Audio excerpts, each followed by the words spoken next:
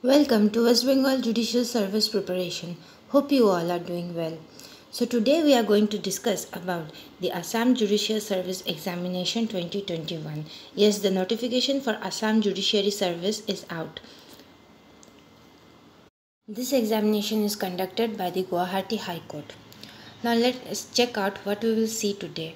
Firstly, the number of vacancies for this post, age and qualifications, scheme and syllabus of the examination, and the important dates.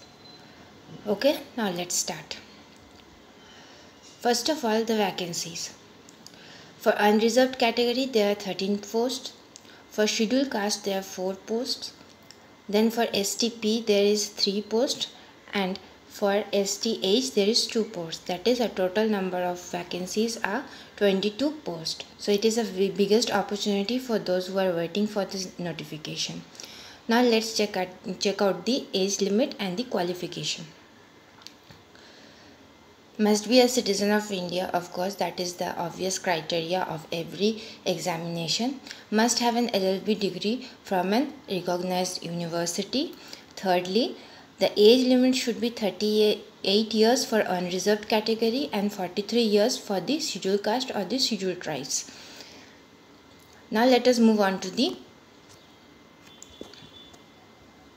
scheme of the syllabus. So the examination will be conducted in 3 stages. Firstly, the PT, that is the preliminary test or the screening test, that is of 100 marks. Next we have the mains examination, that is of descriptive type or written examination of 450 marks. Then we have the interview of 50 marks. So this is quite a small pattern of examination with less number of subjects, so anyone can easily crack it. Now let's move on to the syllabus for each of the subjects. For the preliminary test we have to study for these subjects, which are as follows: the general knowledge, aptitude, then we have the constitution, then criminal procedure code, then the civil procedure code, the Indian Evidence Act, Indian Penal Code, Transfer of Property Act, the Indian Contract Act, and torts. And these all subjects are for 90 marks, and for 10 marks we have the Assamese language, that is the official language of the state of Assam. So you have to know this language. You cannot help it out. Now next we have the syllabus for the mains examination.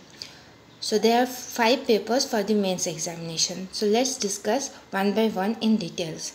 Firstly, paper 1 containing 100 marks. For that we have essay writing, précis writing, and grammar.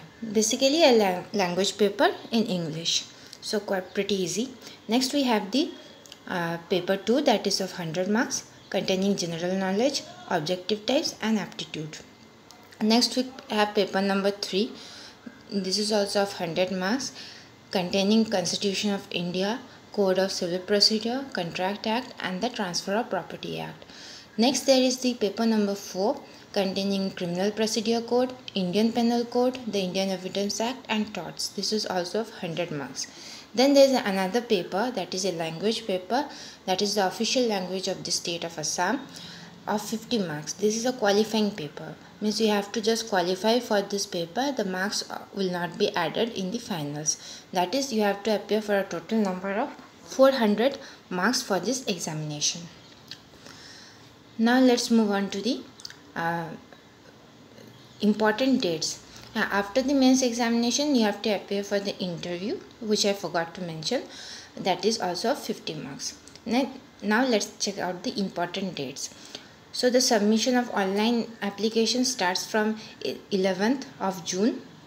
Then we have the last date of submission of the online application, that is 28th June. And the last date for submission of fees is 1st July. Now let's check out how much fees is required for filing this application. For unreserved category rupees 500, and for ST/ST rupees 200. Here I am providing the link also through which online application can be submitted.